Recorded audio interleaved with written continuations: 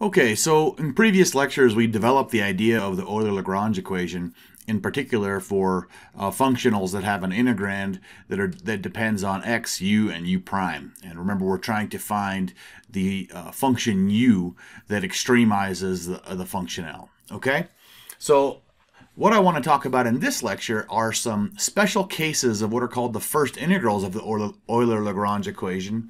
You can basically think of it as we're going to integrate that equation once to make it simplified.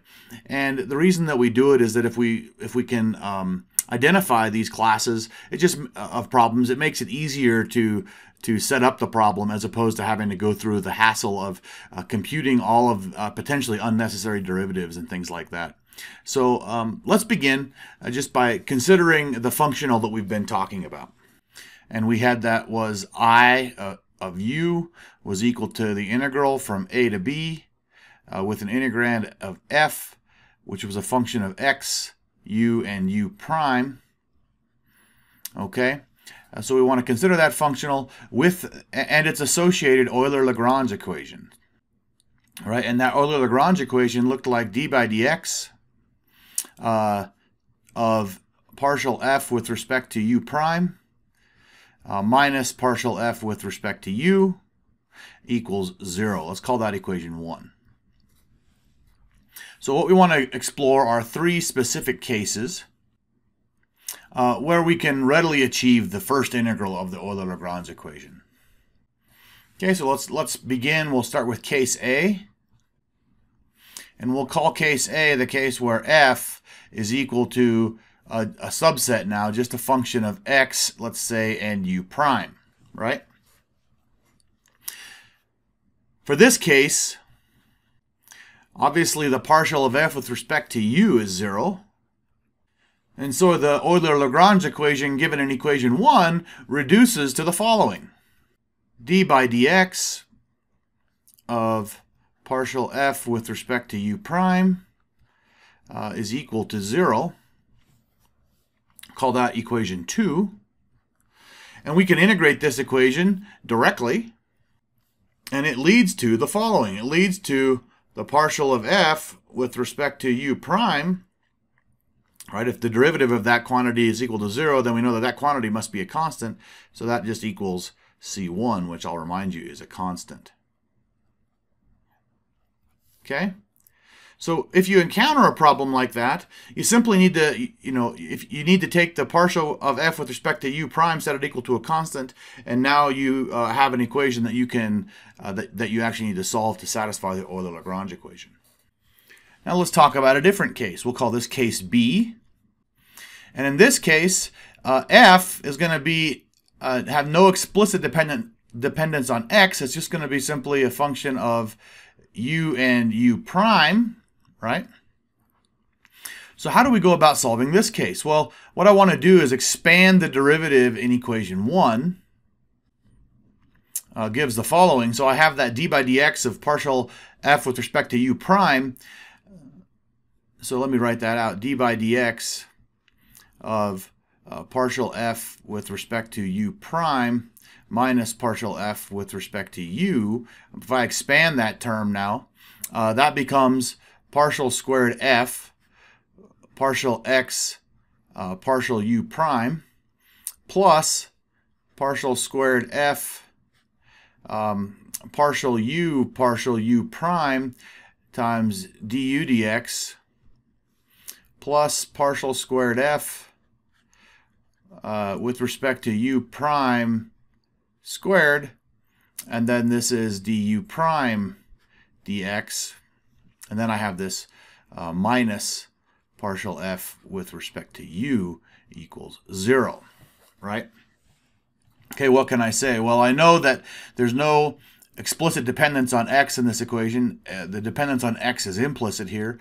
So this partial, the partial with respect to x quantity is going to give me identically 0, so that quantity goes away. I also know that du dx is u prime, and I know that du prime dx is u double prime. Okay, so I can now write this quantity as u prime partial squared f with respect to u and u prime plus u double prime partial squared f with respect to u prime, the quantity squared, minus partial f with respect to u, okay, equals 0. Let's call that equation 4. Okay, so it's not obvious what the next step is, so I'm going to tell you the next step even if you wouldn't have guessed it. What I want to do is multiply equation 4 by u prime, and you'll see why in a second. So when I do that, obviously the first term becomes u prime, the quantity squared, partial squared f with respect to u prime, and then u. And then the next term becomes this u prime, u double prime, partial squared f with respect to u prime, the quantity squared, and then minus u prime partial of f with respect to u equals 0. Okay, let's call that equation 5. We're just going to leave that for a second. Okay, now I want to consider the following quantity. Okay, I'm going to consider the case of d by dx of u prime partial f with respect to u prime minus f. Okay? And what I'm going to show you is that that's equal to equation 5, right? So let's go ahead and just distribute that out. So I need to use the product rule in this case. So this first term becomes u prime times d by df, or dx rather, of partial f with respect to u prime, and then plus d by dx of u prime is u double prime, right, times partial f with respect to u prime. And then I have this other term on f, so that looks like minus, there's no explicit x dependence, so I just need to use the chain rule, and this becomes partial f with respect to u times du dx, minus partial f with respect to u prime times du prime dx. And that's going to be, right, we'll keep going.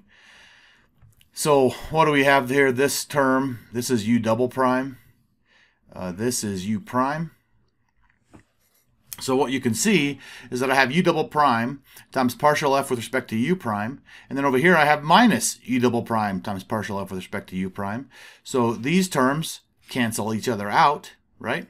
And I'm left with u prime times, and now I'm going to go ahead and expand this out as well.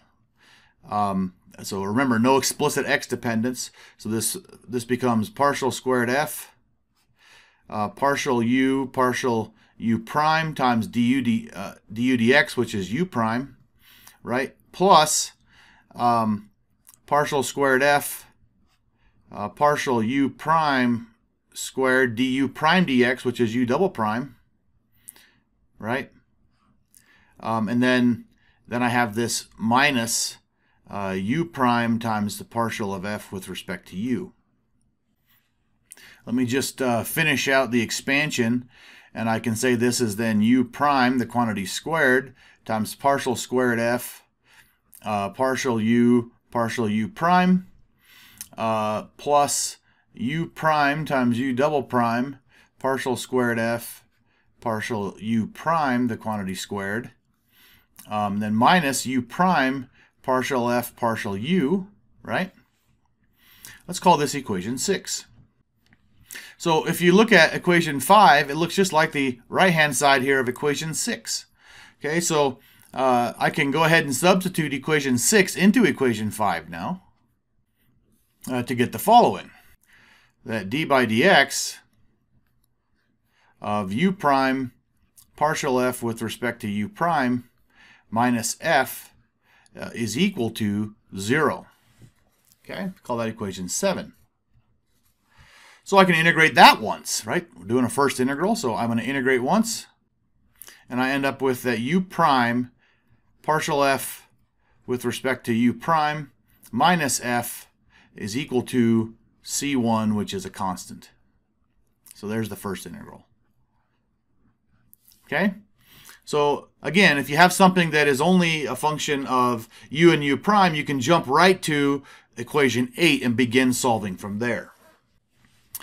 The final case I want to look at, we'll call it case C, actually doesn't lead to a differential equation. So we'll say this is the case where f is a function of x and u, but not u prime. So what can we say? Well, for this case, we know that partial f with respect to u prime must be equal to 0. So equation 1 becomes partial f with respect to u is equal to 0. Let's call this equation 9. It's not necessarily obvious from staring at this, but equation 9 actually leads to an algebraic equation instead of a differential equation.